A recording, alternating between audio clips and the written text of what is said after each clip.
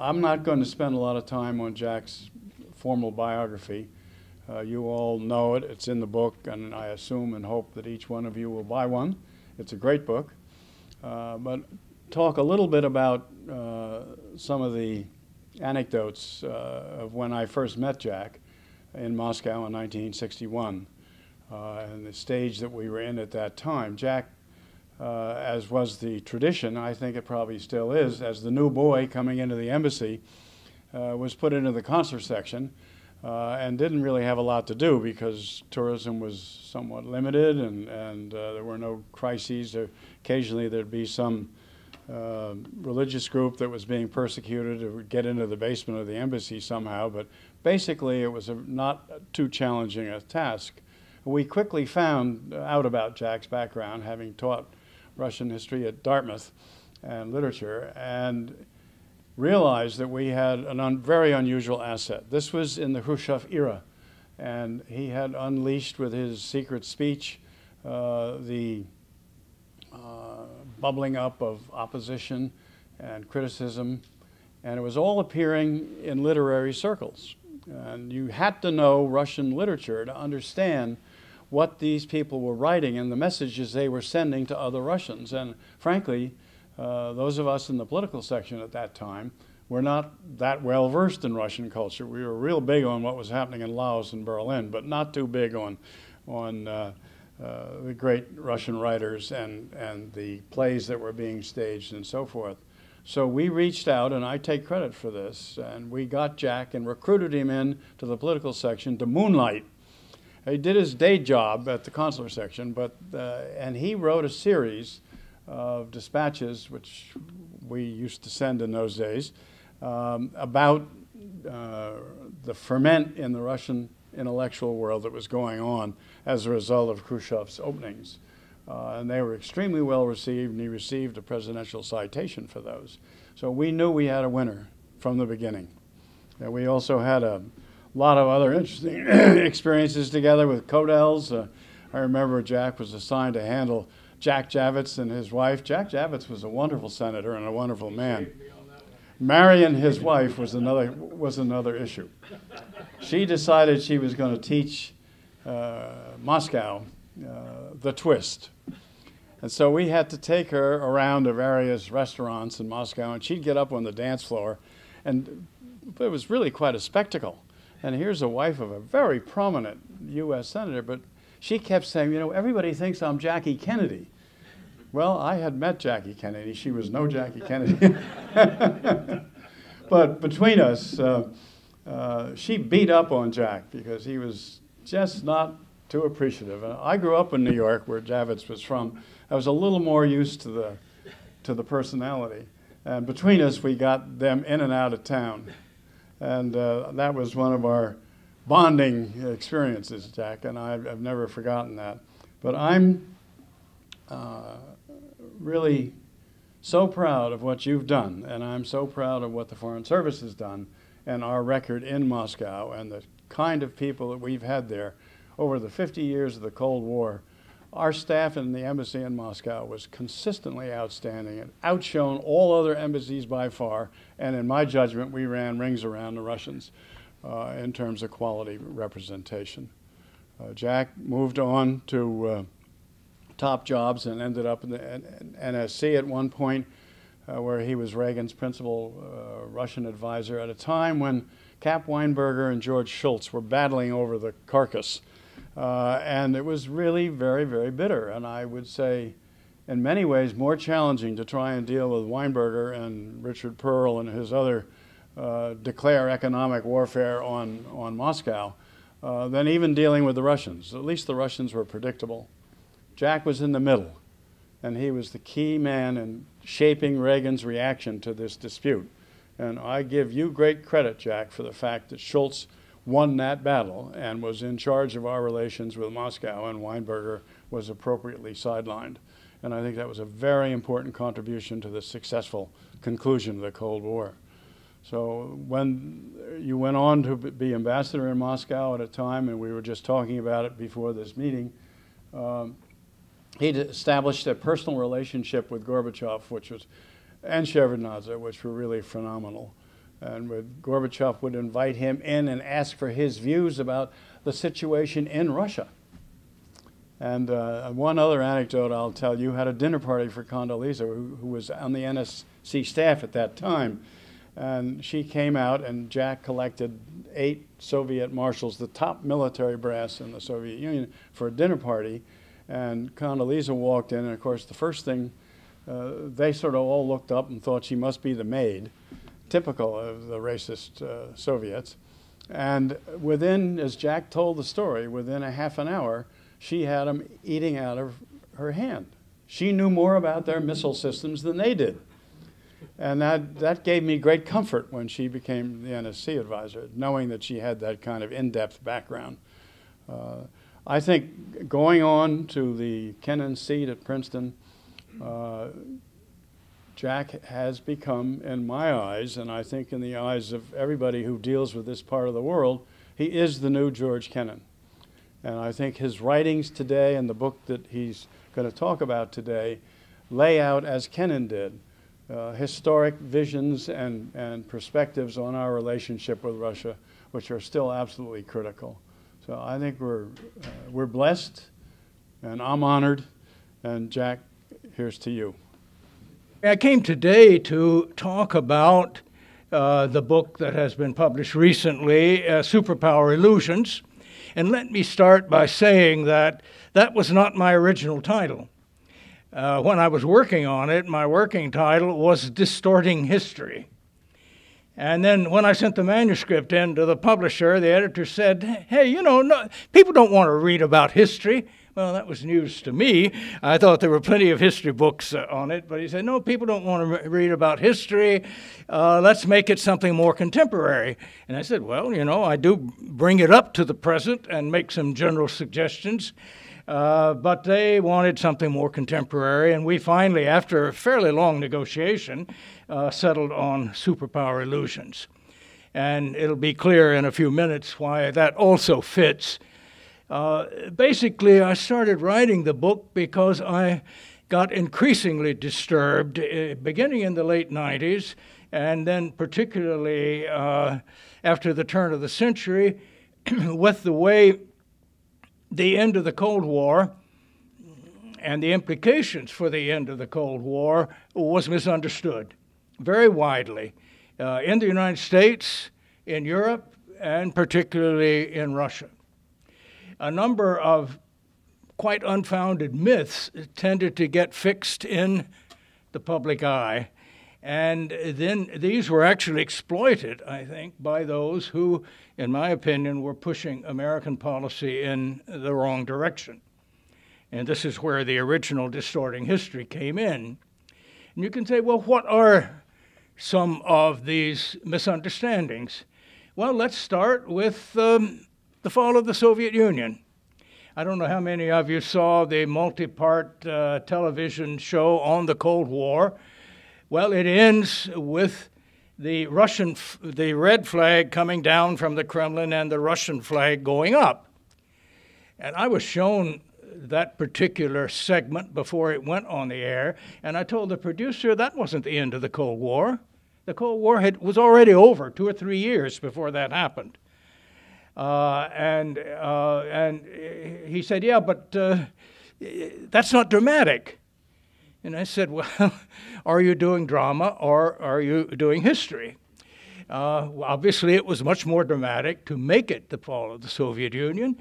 But the fact of the matter is that the Soviet Union collapsed for reasons which are connected indirectly with the fall of the Soviet Union, with the end of the Cold War, but was not a direct result. On the contrary, I believe that 3 important things happened in world politics toward the end of the 80s and the beginning of the 1990s.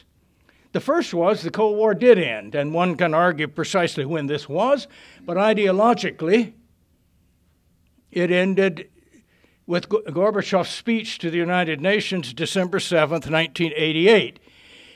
Why do I say that it ended then? Because it was in that speech that he officially buried the fundamental Marxist concept of the class conflict, the international conflict being the basis of Soviet policy.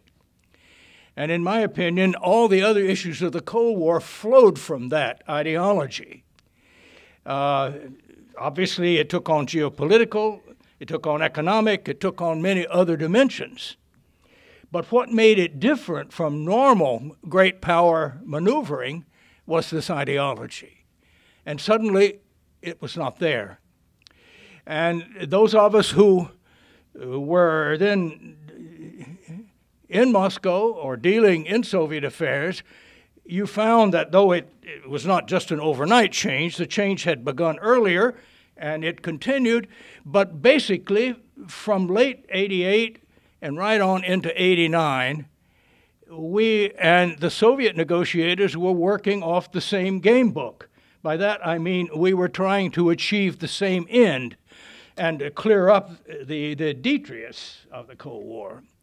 So the Cold War had already ended before the Soviet Union started seriously to fall apart. What happened next? Well, next, the Communist Party lost control of the Soviet Union.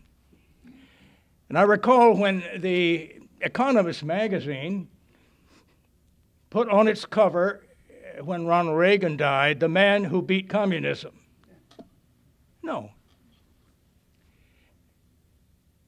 I think Reagan led us in negotiations that ended the Cold War in the interests of both countries when he got cooperation from Gorbachev. But Gorbachev brought an end to communist control in the Soviet Union by his reforms internally, which he could not have done if we had not ended the Cold War. So the end of the Cold War permitted Gorbachev to do what his country desperately needed, which was to free them up from the top-down totalitarian controls of the Communist Party.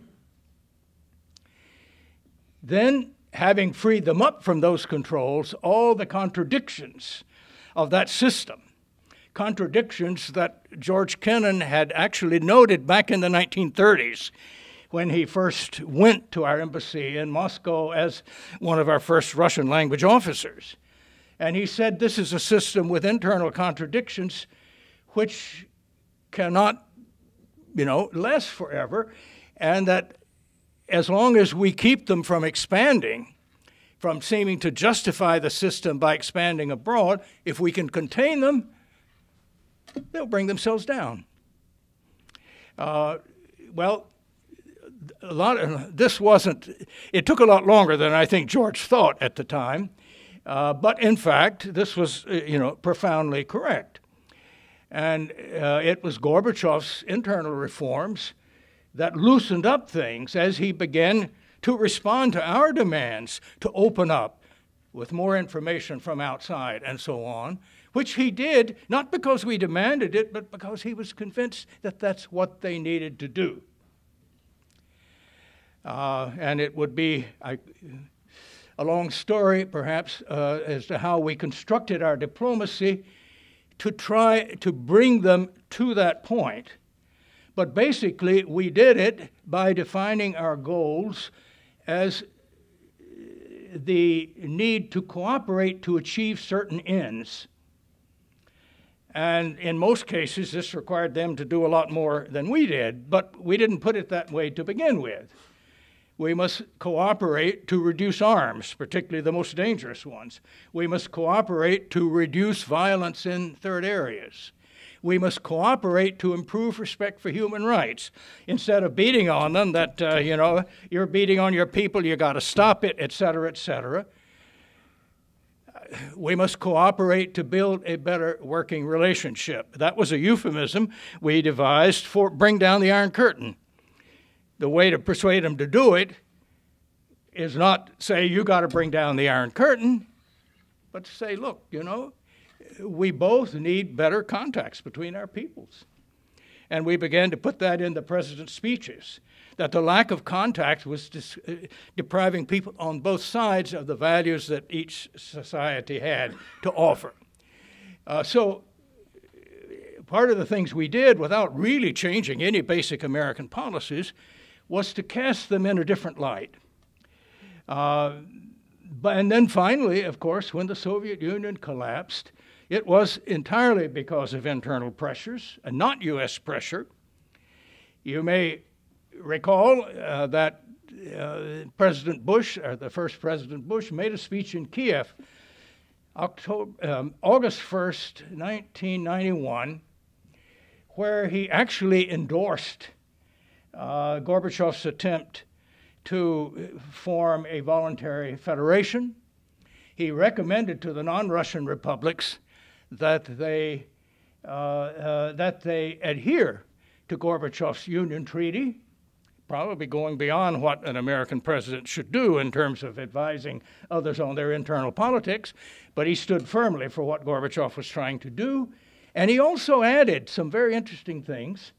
One was freedom and independence are not synonymous. Choose freedom. And the second was you must avoid suicidal nationalism. What was he referring to? He was referring to Georgia, because the Georgians had already attacked South Ossetia, Tskhinvali, in the middle of the winter, and were creating the problems there. And of course, this speech at home, Bill Safire called it his Chicken Kiev speech, because in effect he was endorsing what was going on in the Soviet Union. And you could say, why in the world do we do that? Two big reasons. One was we didn't want to see 12 new nuclear powers in the world. And even though they were beginning to consolidate where their nuclear weapons were, when it broke up, we still had 4 that had to be dealt with. But the second was that it was very clear to us in Moscow that Gorbachev was a liberating force, and that if the Soviet Union broke up prematurely, many of the areas, and particularly those in Central Asia, would revert to an authoritarian type of rule. Because the democratic forces there were being supported and preserved out of Moscow and not locally. And of course, we have seen, in fact, when the Soviet Union broke up, much greater difficulties in many of the republics outside the Baltic states. In any event, the point is that it was not our policy to bring down the Soviet Union, and that's another of the myths. So what happened after the Cold War ended? Did it become a unipolar world? Was there just one superpower? This, again, is one of the most, I think, disturbing and dangerous of the stereotypes that came out. First of all, the whole idea of superpower was exaggerated. What do we mean by it? Well, both the United States and the Soviet Union had enough nuclear weapons to destroy the world. Several times over, as a matter of fact. Big deal. Did we have the power to cause other governments to settle their problems, or particularly to put a different internal structure in their government? Well, the Soviet Union tried in Eastern Europe and in certain other parts of the world, and they ended up with states that were actually hostile to them, as we saw it later, rather than states that were an asset. Neither of us had the power, actually, to affect other countries in very basic ways. And if superpower is the power to destroy, then of course Russia and the United States still have the power to destroy the world with over 1,000 nuclear weapons on. Actually, it seemed to me that American power decreased at the end of the Cold War, because the Allies, and particularly after the Soviet Union collapsed, because our allies no longer needed us to protect them. And therefore, what we should have done was really take a real peace dividend in the 90s. And since we did not need anymore to contain communism, to begin to withdraw from direct involvement in other people's fights. We had been drawn into them, and I think for adequate reason, during the Cold War. Afterward, we didn't. Instead, we sort of just stumbled into one, I think, era after another. I recount them in the book. And the whole idea that there is one superpower, we are it. Now we have enough power that if we simply use our military power, we can do anything we choose, whether or not we have allies. And that is the psychology that got us into Iraq and has kept us involved, I think, militarily in disputes that now we need to wind up, and I think this is increasingly being recognized. Now, when I finished the book, it was really in the very first months of the Obama administration, and I had very great hope for a basic shift in the direction of our policy, and I think we've seen that shift, basically. There are certain areas of our policy that I would like to see still change further, but now I think finally we are beginning to head more generally in the right direction, but there's still major problems out there. And as I will point out, and I'm sure it's no news to you, the great difficulty in changing policy when we have the sort of political system we do, which allows interest groups to have such great power on certain questions. Is, I find, rather disturbing. And with several other former ambassadors, I had a meeting with some of the Senate staffers yesterday afternoon talking about the possibility for ratification of the New START agreement. That should be a no-brainer. And it's not a partisan issue. It would have been a no-brainer for the Reagan administration. But apparently for reasons, most of which have nothing to do with the treaty itself, it looks as if we can't be sure that it's going to be ratified. So I would say that situation still worries me. But I do want to say that I believe that as we move ahead, and not whether it's the Obama administration or whether in 2 years we get another one, I think it is very clear that the Foreign Service is going to be facing a very great challenge because willy-nilly the United States is going to be withdrawing militarily from many places in the world. We simply cannot afford it. So the diplomatic effort to do this in a way that is relatively smooth, that keeps certain stability, is going to require great skill. And it's the sort of thing which almost, as you might say, is the reverse image of what we needed to do during the Cold War, which was to contain the Soviet Union to build alliances. Now I think we have to find a way to build international structures to which we can contribute, but shift more and more of the responsibility to other countries. That is the task of diplomacy, and that is going to be, I think, a real challenge for you. How do I see developments in Russia after the end of the Cold War? I'll put it very briefly. There's quite a bit in my book about that. I think they went through a very, very difficult and traumatic period in the 90s, a period where life for most people was more similar to anarchy and chaos than it was to anything we would resemble as regard as democracy. And for many Russians, this has given democracy a bad name because they were told, okay, you got democracy now. You got elections, after all.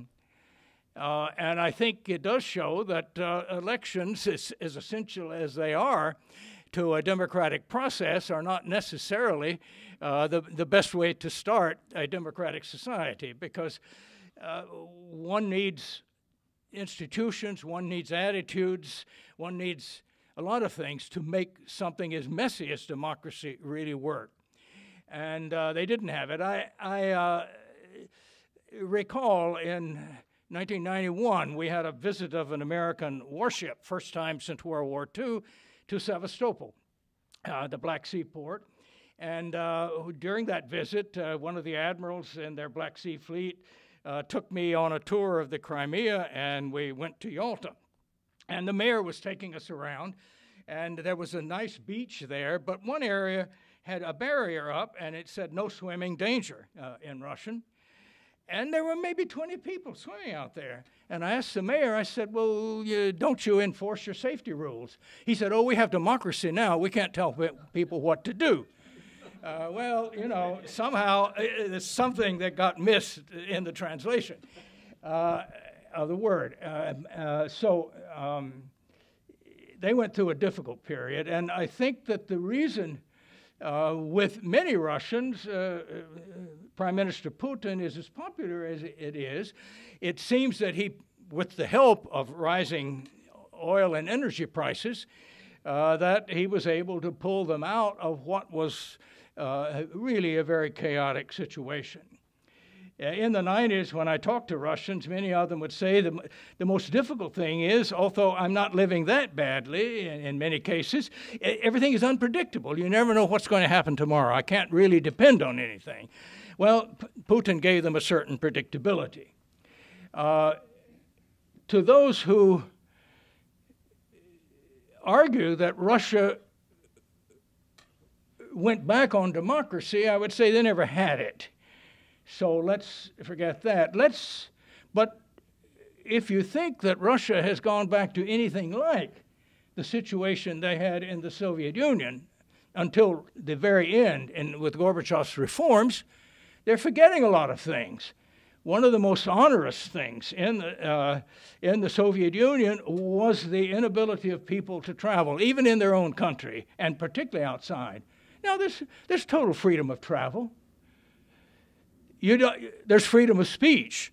I mean, you may not get on national TV if you're critics of the government. You probably won't. But you're not arrested for it. The publications, okay, the government controls the media, the mass media, meaning national television, but you can publish anything you want in a book or in journals, and there are even some relatively free newspapers. So many of the restrictions on freedom that you had in the Soviet period have not been reimposed. And so, I mean, the average Russian is living much better now than they did in Soviet times. And I think that when Putin says that anybody who doesn't regret the demise of the Soviet Union has no heart, he also adds, anybody who would like to put it together has no brain. Because Russians do associate the collapse of the Soviet Union with a period of nearly a decade of economic dislocation, of humiliation, and these Cold War stereotypes I was talking about, being treated as a defeated nation. And this almost was the most worrisome part of it. And right now, I think that the reset is going fairly well. We have meetings every few years of our former ambassadors. We just had one, ended yesterday here, and 2 years ago, we made a list of things we thought most countries needed to do. We're happy to say now that actually they seem to be doing them. If we can get the New START agreement ratified and then continue on the arms control course with them and work out a cooperative way to deal with missile defense, I think we will find that Russia can be very helpful in many areas. Basically, as far as our relations are concerned, my judgment is that for the United States, Russia is going to be either a part of the solution or a part of the problem to every big issue we have. You can make your choice which you want to make it be. For Russia, the United States is either going to be part of the solution or the part of the problem for every big problem they have. So it seems to me we need to bear that in mind, stop trying to teach each other, or it's mainly a matter of Americans trying to teach Russians the way they should govern themselves. We wouldn't put up with that if they criticize some of our more bizarre electoral and governmental habits, like electing presidents who have fewer votes than the opponent. And I don't think most of them appreciate too much Monday morning quarterbacking as far as their own system at home. They will make those decisions, and just as we're going to make our decisions here. But I do think broadly we are on the right track, and I just hope domestic politics, for reasons that are totally unrelated to this, doesn't get in the way. That's my biggest worry at the moment. The question regards the murder of journalists. This is one of the most disturbing things, obviously, that is happening. I think it is clear to outside observers that although organized crime is not as obviously active in Russia as it was in the 90s, much of it has actually been absorbed into the bureaucracy, but that one of the most dangerous things you can do in Russia is to be an investigative journalist. And if you've got a crooked governor or a crooked oligarch nearby, or you've got a terrorist situation brewing in the Caucasus, as they still have simmering, well, it is very dangerous to try to expose that. And a number of journalists, of course, have been assassinated. And these cases have not been solved, and that is, I think, a major scandal. And I think, it's a question to what degree, how strongly the average Russian feels about it. It's just hard to say. Obviously, nobody likes that image, but the fact is that in these matters, very often local authorities are closely tied in with criminal elements. And particularly in the Caucasus, it would seem that they are using, one faction of Chechen hoodlums to control the other factions. And so, just like in the drug wars we see around Mexico, I don't know whether there have been many journalist assassinations, but there have probably been fewer people killed in Russia over this than there has been over drugs in Mexico. So I'm just, I'm not making any direct comparison. I'm just saying that as bad as this is, it is a very large country. It is one with a lot of corruption and a certain amount of crime behind the scenes. And it is not an easy country to govern. And one of the weaknesses now is that they have not yet been able to create a truly independent court system. We see at the top with cases like Yukos and Khodorkovsky, where clearly political considerations have been ruling. So I think this is the sort of issue that needs to be taken up and is being taken up in places like the European Court and various human rights organizations. I think the best way to foreigners to deal with it is not so much actions of governments. After all governments have problems, maybe not the same ones, with violence internally. But in various NGOs and others, making clear to the Russians that this is going to be a black eye for them in the world if they let these practices continue. The question of how one brings the Russian economy into the 21st century and modernizes it, of course, is the $64 trillion question these days. And of course, President Medvedev has set a goal of modernizing, and particularly in the high-tech area. And just recently, we had a visit of the California governor, Governor Schwarzenegger, with a delegation from Silicon Valley, looking at the Russian aspiring Silicon Valley. Frankly, I think they are sincere in wanting more investment, but until they go further in at least two areas, one is reducing the whole scope of the corruption, number one, and then number two, showing that they will begin to treat foreign investors and foreign firms fairly in their legal system, that there is legal recourse. And neither of those things have really been met yet. And now, that doesn't mean you can't do business in Russia, but I think our trade is running at around 35 billion, something like that. But given the size of our countries, that's pretty small.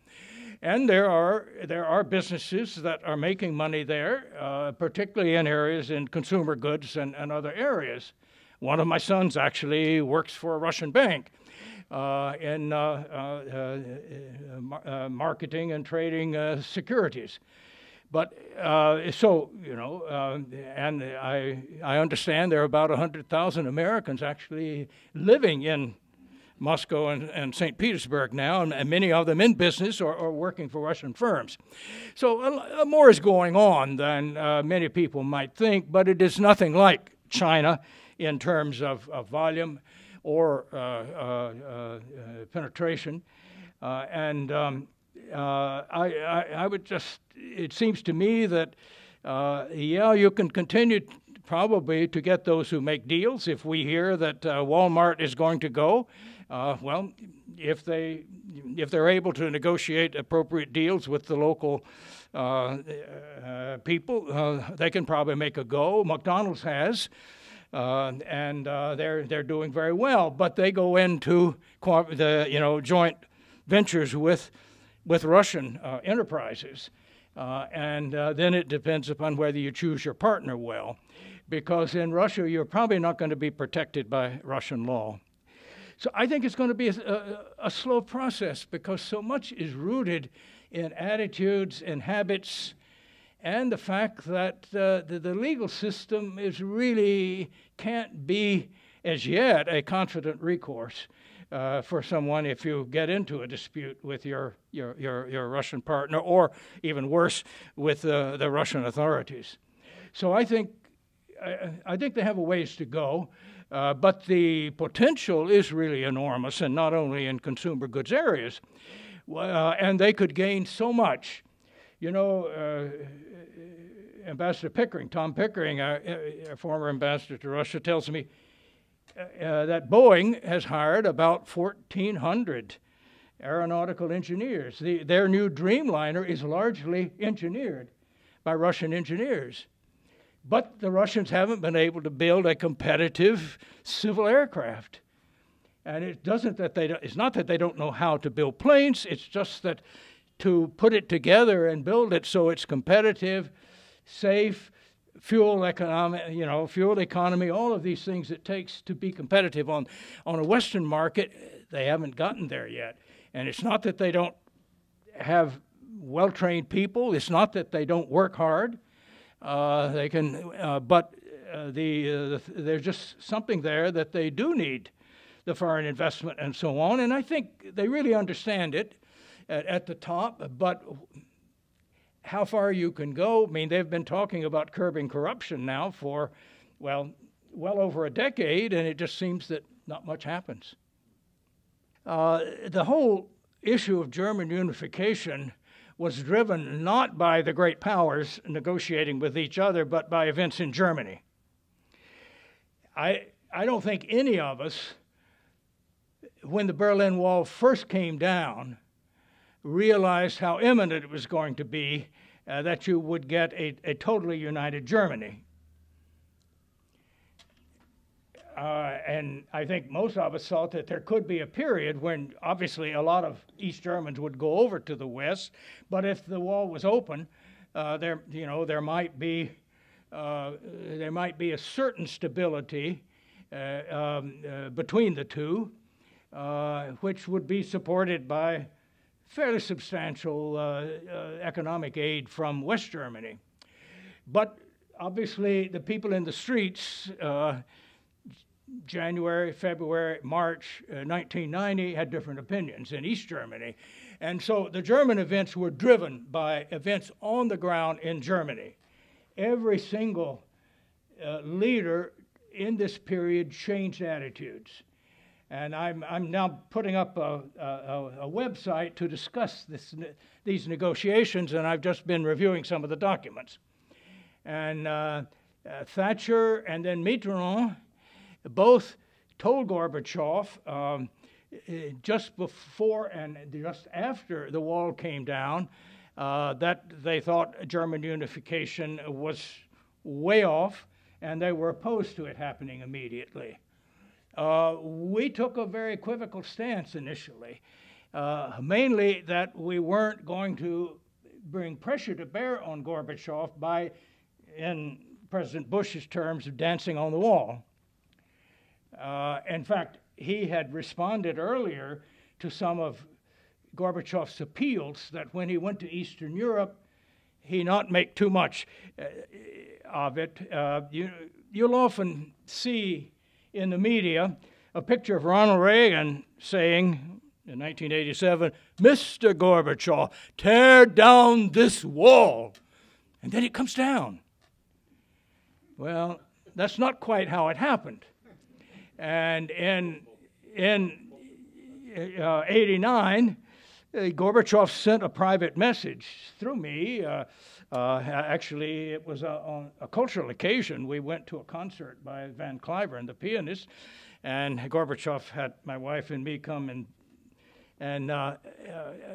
have a bit of cognac after the performance. And in that, he said, please ask your president to be more considerate when he goes to Eastern Europe.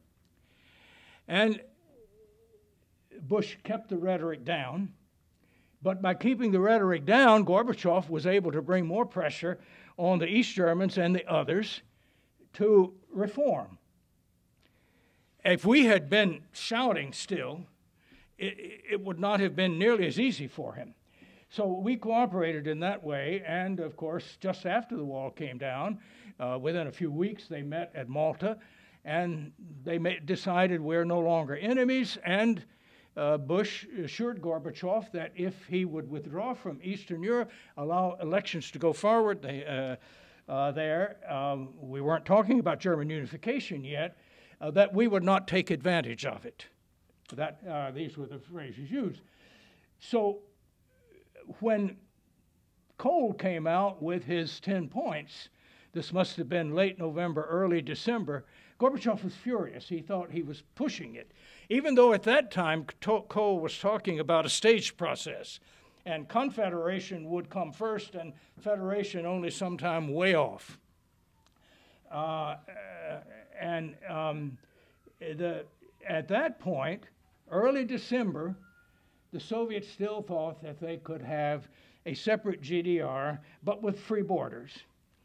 By the end of December, I called on Fallin, who was then their Central Committee chief handling Germany, and I said, I understand you think that German unification is a case for the future.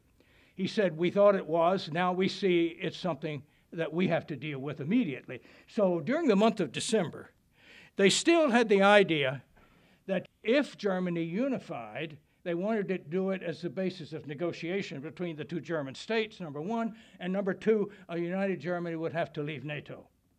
So that was our diplomatic task in early 90, was because we early on saw that a united Germany without NATO, this would not only have terrified the British and the French, a lot of other people it would have, because NATO's purpose was not only to keep the Russians at bay, it was also to keep Germany fully integrated into Europe, to keep Germany down, as some had said. And so Baker tried to convince Gorbachev that it was in the Soviet interest, which I think it was, for a united Germany to stay in NATO, prefacing them by saying, assuming there would be no movement of NATO jurisdiction to the east, and not 1 inch. Now, what they were talking about was what would happen to the territory of the GDR, and the initial idea, which Baker had gotten from German Foreign Minister Genscher, was that they would simply exclude the territory from GDR from NATO jurisdiction altogether. When he got back to Washington, the lawyers said you can't do that. I mean, a country is either in NATO or it isn't. So we worked out later, they decided the negotiations would be 2 + 4, At first, the Russians wanted 4+2. What's the difference? The outside powers were to decide and impose on the Germans. We said, you can't do that. The Germans have to be the ones, and then the victors in World War II will deal with the external aspects after the Germans decide what they want. Meanwhile, the East Germans were voting with their feet for a united Germany. And in March, I believe it was 13th, in 1990, they actually, the CDU, the ruling party at that time in West Germany, won the elections in East Germany. So you no longer had a situation where there was an East German government that could have negotiated. So the easy way was simply to have the Länder, the states in East Germany, adhere to the West German Constitution. And this in itself, I think, increasingly, the Soviet leadership, I think by March and April, they were telling me that, well, the British, they would say other countries want us to hold up German unification, but we're not going to do it because Germany is too important for our future, that we cannot be seen by the Germans as the ones that kept them apart. So we're going to allow German unification. And eventually, I think Gorbachev was convinced it was in their interest to have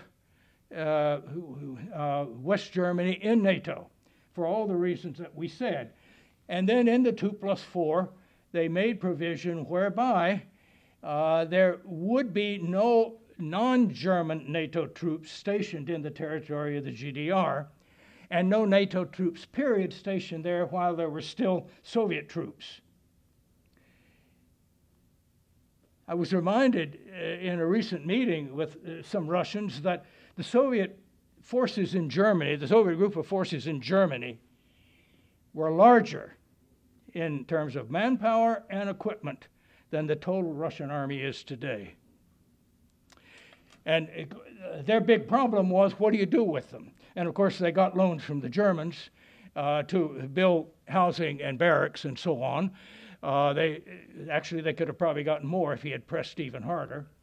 But I'm sorry if that's a very long answer, but the fact is, Gorbachev's views and the Soviet views were changing week by week and sometimes day by day in exactly what they did. But the driving force was not the diplomacy at the top, it was what was happening on the ground in East Germany. I think it was a very big mistake to start talking about Ukrainian and Georgian membership in NATO. Not just because it's going to create a Russian reaction, but primarily because neither of them met anywhere near the normal criteria that you would want for an ally. Until we began that, we had always insisted, and I think rightly so, that a country solve any internal territorial problems before you become members of the alliance. Hungary and Romania had to settle the problem over Transylvania, and whatever problem Hungary had with Slovakia and so on. You had to do that first. Well, Georgia obviously had not solved these problems with Abkhazia and South Ossetia, problems that in principle were not entirely different. In fact, they were very similar to the problem we faced Kosovo and Serbia. And particularly inasmuch as we bombed Serbia over their treatment of Kosovo without UN approval and against Russian opposition. Then when the Georgians were obviously beginning to threaten to use force to bring back South Ossetia and Abkhazia under Georgian control, it had started actually with military actions of Georgia against a previous autonomous area. As I mentioned, the speech that the first President Bush gave in 1991, where we saw that Georgia, already going de facto independent, was trying to suppress by force its own minorities. Now, this is something we have been very inconsistent in addressing. We followed one policy regarding Kosovo, we followed another policy regarding Georgia, and we made a further mistake, I think, in the last 10 years in allowing Georgia to arm much more than they really needed.